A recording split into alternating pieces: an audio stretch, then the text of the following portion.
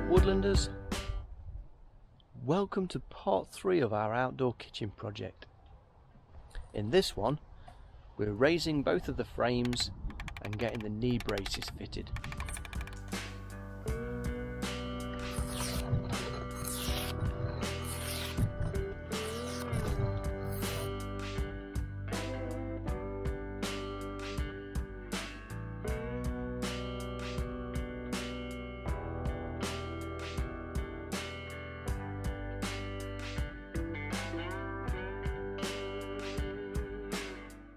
One of the first jobs I've got to do is to strip this sweet chestnut pole for the ridge pole.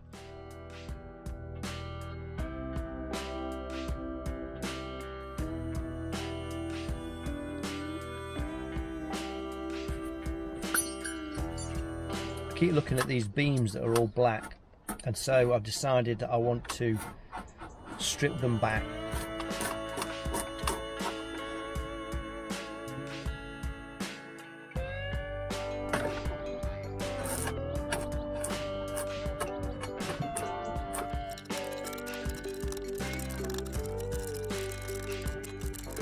So I'll just use my draw knife just to strip back a little bit to bring up the colour again. I must admit it does look a lot better now it's done.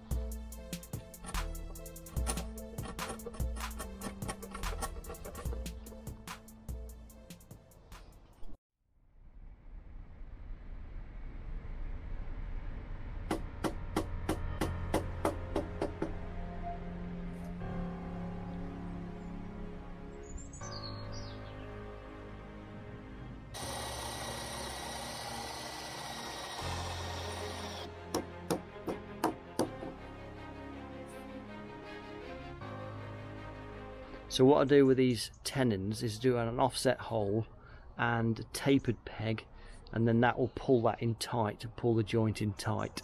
And then there's no need to put wedges in the end of these pegs then, because the offset nature of the hole holds it all in place nice and tight.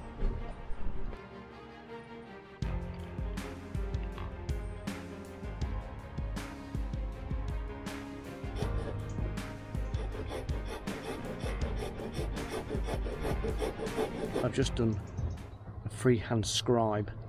Ideally this would have been slap bang in the middle of that previous ridgepole, only somewhere my calculations weren't quite right, and what it meant is that the frame's offset slightly and I couldn't shove it any further to the left, hoping that the ridgepole will sit in that scribe and bring the centre line of the roof back on somewhere near centre.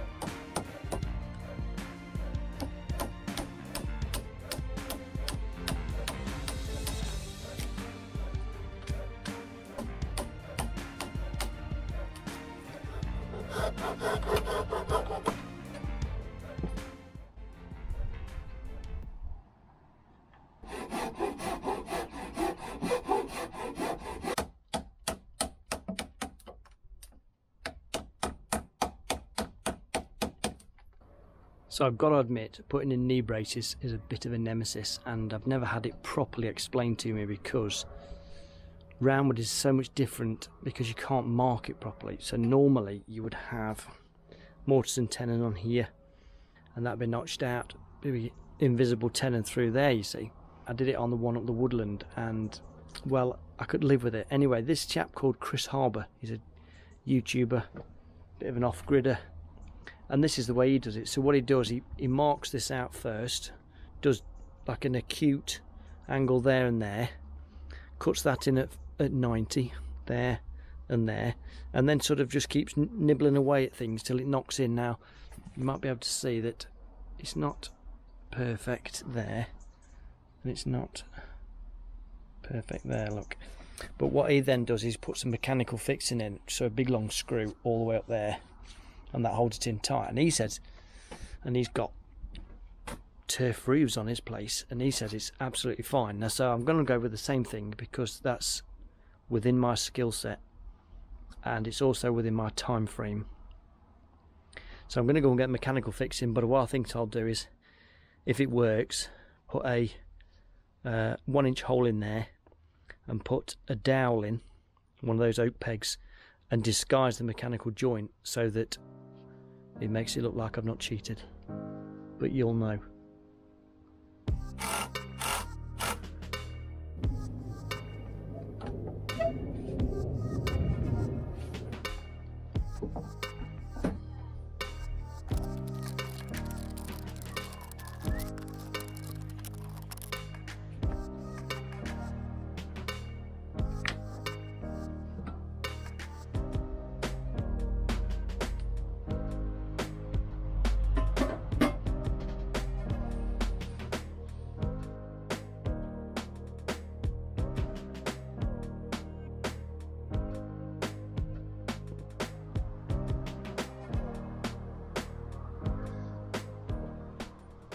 So first job this morning is to finish off the 2 wind braces, knee braces, wind braces, don't we call them? Wind braces in there, one in there, one in there. I watched another one of Chris Harbour's videos again the other day, and he detailed the proper way of doing it with jigs and mortise and tenons on the knee braces. And he was very good. He put together a very good video that really explained it, but it's very technical. But I would like to do a proper job of it one day. Not on this project, but maybe on the next one. I'm gonna have my drink first.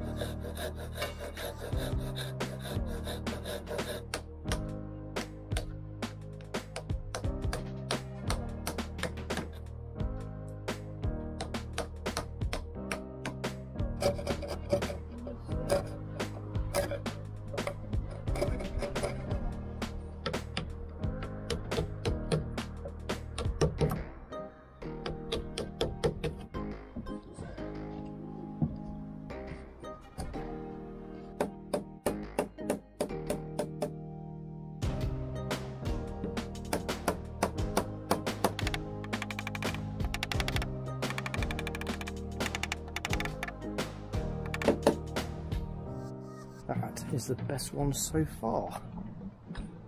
So again, not perhaps perfect, but that joint there, which is the important one, and that joint there,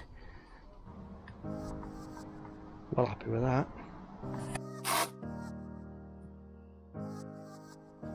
That's the last wind brace done, and just got to put some fixings in the bottom of that one, and we're all done for dinner. So I'm afraid that's about all I've got time for on this episode. In the next one, we'll be looking at roof rafters, getting the battens on, and actually doing some roof tiling. Stay tuned for the next one. Thanks so much for watching this one. We really do appreciate your support. We hope you like the progress that we've made so far on the kitchen project. And you're more than welcome to subscribe for lots of woodland activity, woodland craft, and general woodland goodness. And we'll see you on the next one.